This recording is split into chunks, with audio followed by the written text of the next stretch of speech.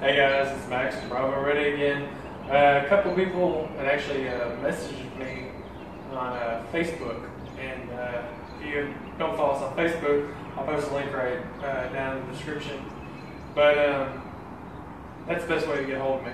I'll pretty much respond there 24/7. But some people had asked me, what do I consider my bug-out vehicle? This is my vehicle. I also have a truck, but my truck, in a situation where I had to leave, I consider that it's too big. It wouldn't fit down a lot of paths and stuff that we have around here, where this is a smaller vehicle, but it's just as, if not more, capable off-road. As you can see, I don't have any modifications done to this vehicle. I don't have the lift, the big tires on it and everything. But I will have to say I've never gotten this stuck. I've taken out quite a few. I don't treat it nice. I kind of have a challenge right now, if I can. But I'll just go over and show you, what I do having this, what I do keeping this, and I added a couple of things to kind of simulate what would happen, if I was out and about.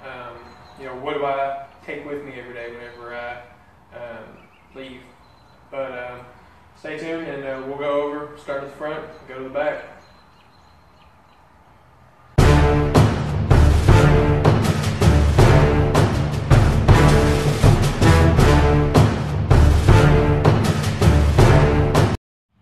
As you can see, I did add a little light bar on the front. This is a combination spot flood. I believe it's 25,000 lumens. But with this, I didn't get this to be all cool, and I didn't post it up on the top of the Jeep and all that. This is strictly, there's a lot of roads that on my way home tonight, we've got a lot of deer and animals in this area. So this is to prevent from, hitting a deer, things like that. I use this on back roads a lot, or on trails. If we go out hunting and stuff, this is excellent for out on the trails. But just road driving, I don't turn this on. I'm not one of those guys. It's plenty bright for me. It's got a very nice, very wide output, as well as with the spot, it spots pretty well. All right, now that we're inside, I do have a Madhouse designed pistol mount. As you can see, this slides right over, and I got that in the tack pack as well, and I absolutely love that. You can get the different pins for different pistol calibers, and I've got that one, and then I've got a 45 that I can swap out if I do ever carry my 45. Over to the right, as you can see, I do have a mobile b.o.b unit. This one I got for a pretty good deal. This one, opposed to the b.o.b radios that are 5 watts, and some go up to 9. I've got one that goes up to 9. This is a 45 watts, and it's you can definitely tell the power difference with it. Big thing with that is what kind of antenna you're running as well, which that's on the back, so we'll get to that whenever we get back there. But that is the b.o.b. Some things on the Jeep that are just nice that come standard. With this, I do have the option of an AC plug. It is the 150 watt, 115 volt. A lot of cars are coming with these nowadays, but that is an option on there as well. There is 4 cigarette lighter plugs as well. There's 2 in the glove box, one right there, and then there's one in the back seat as well.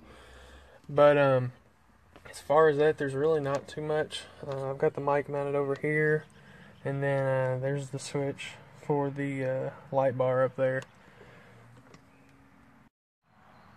As far as the back seat, I really don't keep too much in the back seat. Sometimes I do have a MOLLE attachment plate that can go on one of the seats for the back, and the You can attach some different MOLLE things back there. It's not on there right now. One of the tabs broke off of it, so it's actually shipped off getting replaced. But whenever those come back in, I'll definitely show you guys those. I went ahead, the company that I got them from, they're actually redoing all the tabs. I've got one for the back as well, which we'll go over once we get in the back. But I sent both of them back for them to go ahead and fix all the tabs, because evidently it was a pretty common issue. But you know, they were a stand-up company, and they definitely are getting that fixed. One thing I do love about the four-door Jeeps, minus having the 4 doors, is you got tons of room underneath the seats. Excuse all the dog hair, as you know I've got a husky, but underneath the seats you've got tons and tons of room. You know, you can store, I've stored rifles under here. You know, you can put a lot of things under there, and you know, that's definitely a really big plus with me. I like storage in a vehicle. Alright, moving on to the back. Right here off the back swing door, I do have my 2 antennas for my ham radios mounted. The one on the right, which is the taller one, that is for the 45 watt mobile unit that you've seen up there. And then the smaller one to the left, that is actually a handheld unit external antenna. And I've actually got that wired into the back seat. So, you know, if anyone, you know, if it was a shit hit the fan situation, the Jeep's loaded up, you know, we've got somebody can plug their handheld unit into that, and now we've got, you know, you got a little bit more reach on that. So, you know, if we were in a convoy or whatever, we could use that. As you can see, it's there's nothing special about them, but I do have them. They're just ran with zip ties up to the front. Alrighty, as you can see, this is where all the goodies stay. I'll just go over everything briefly, what I keep in here and why I keep it in here, and go out one by one. So this, I know you think this is my bug out bag because this is what was in one of my videos. Since then, this has now been reverted to my get home bag. So it's my get home bag, which we're going to go over that in a different video eventually, maybe next week. So if you want to see that, make sure you subscribe so you'll know when I do that. Next, I keep a pair of boots in here. These are just old standard issue boots when I was in the Air Force. They're waterproof. Put a lot of miles on those boots. I have a fire extinguisher in here. This, as the MOLLE attachment rack, as I was telling you about, that is usually mounted to that, as well as I have rifle mounts on that as well. So these aren't normally just flopping around the back, and right now I'm actually not carrying my AR with me for that reason. I don't like things just flopping around, sliding around, and that's how things get broke. So, and it's very unsafe. But that's usually attached to the back of the seat on that panel as well, both of those items. Alright, next, I opted for throwing a pair of coveralls in here. These are going to stay in here throughout the winter, but these are full body zip-up coveralls. I keep a few safety vests in here, you know, for traffic situations if I come up on the rack. I keep a padlock. This could go from anything, you know, if I, you know, just need to lock something up at the gym to, you know, if I need to, if I've got a piece of chain and I just need to, like, you know, chain the vehicle down, something like that. So that stays in there. There's always a fire helmet in here, depending on where I've worked last. I keep just a cheap Walmart sleeping bag with a hammock inside of it in here. That just always stays back here, whether I'm just getting adventurous or it's a bug out situation. Here's the hammock, and then the rest of the sleeping bag is in there. I carry my plate carrier. If my rifle goes, my plate carrier goes. That's my rule. So that every day, that's in here. There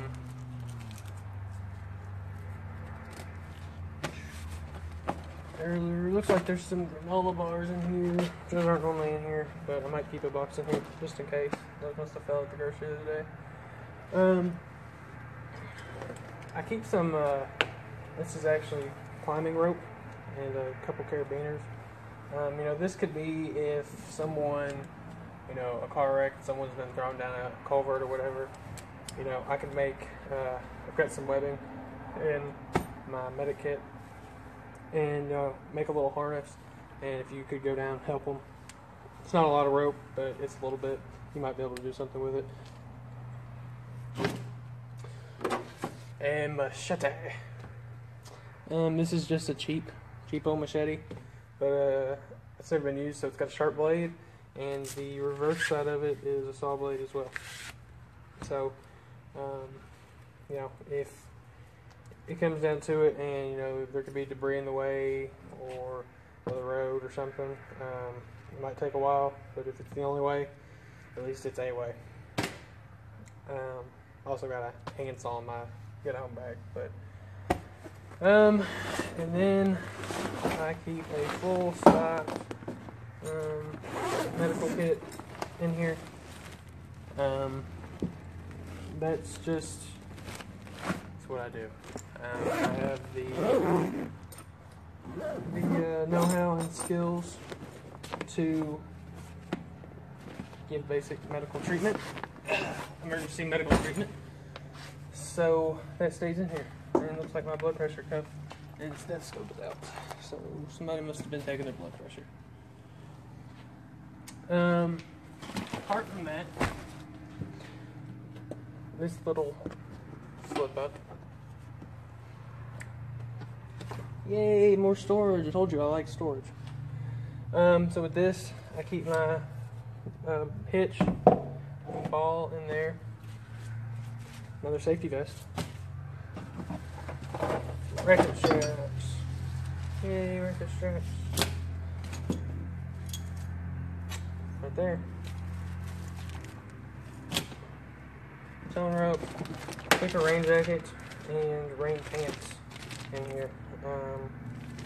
It's a rain suit. I don't think I have to explain that too much. Keep an extra set of lugs and my key to them. Keep some good work gloves. These have leather grips on the bottom. Changing tires, whatever. This actually goes to my hitch. This is a lock to keep people from stealing it because that's the world we live in. But that locks on. I got the key in my keychain for that. Keep a couple bungee cords. Self-explanatory as well. And jumper cables.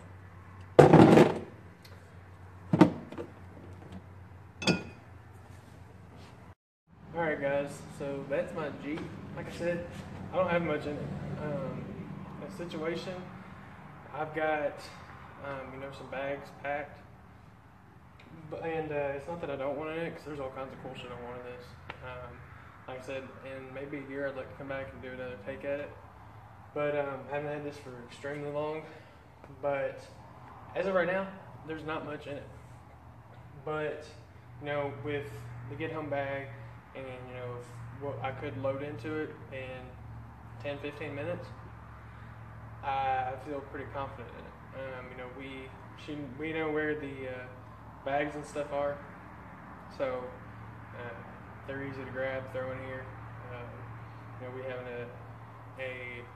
another medical bag that comes, Bugout bags, and you know, my assault pack is going to go in here. As well as we also have a container of food and a container of water as well. So if, you know, apocalypse comes and we've got, you know, we've exhausted bugging in and we now have to bug out, this is what we're going to be taking. I'd love to take the truck. You know, truck's a lot more intimidating, but fuel economy wise, this is better on fuel. This you've got a better chance of sleeping. It's bigger. You can lay the seats down. So, in my opinion, among my vehicles, this is what wins. And I hate that, but it happens. So that's it for today, guys. If you haven't already and you like my videos, make sure you subscribe. Right now, if you subscribe, we're a quarter of the way there. First 100 subscribers, they are entered to win one of 2 gifts. 2 people win. There's going to be a grand prize and a second prize. And if you want some more information on what's going to be on those, go to my page, check out the giveaway video. Super simple. All you got to do is subscribe. To make it go faster, share my videos. But like I said, make sure you subscribe, and subscribe down there. My Facebook and all my social media is also down there. I do giveaways on everything. They're all separate giveaways, so you can win multiple items. So real quick, giveaway video right over here, right here. Social medias down there. Like, subscribe. Thanks, guys.